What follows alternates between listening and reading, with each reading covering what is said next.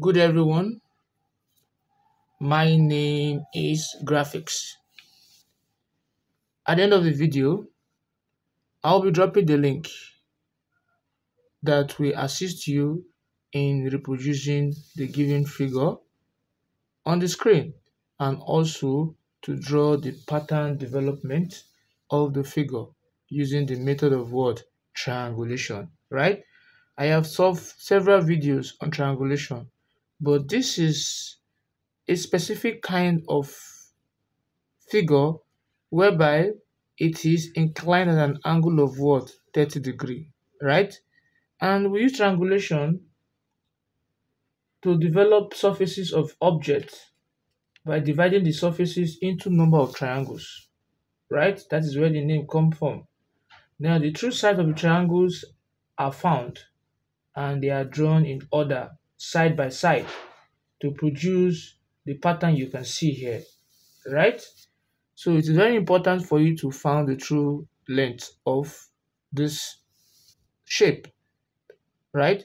So the video will assist you in teach you on how to look for the true length, which you can use to apply in order to develop this given figure. Now, like I promised earlier, that I'll be dropping the link that will assist you or will direct you to a page where you can actually reproduce this given view here, this figure here.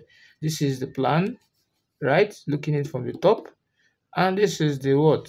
The elevation, looking at it from the side, right? Now we know very well that this is a first angle projection, and this is development of this. So you can actually wait till the end of the video, and the link is going to what? Pop out from the end screen, or you can just click on the top right corner of the screen here, and it will take you to the page where you are going to learn on how to reproduce this given development and this given figure.